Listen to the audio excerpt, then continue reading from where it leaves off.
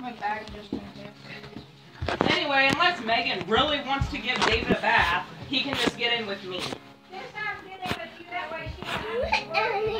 Yeah, she don't have to mess with him. I'll clean up any messes that he makes while I'm there.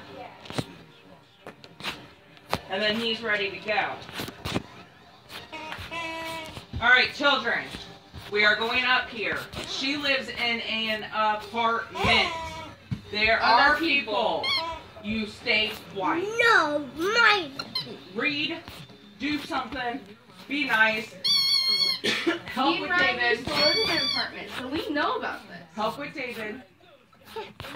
And then about after me and Grandma get our showers, I'm going to run down here to Little Caesars to get your guys' food.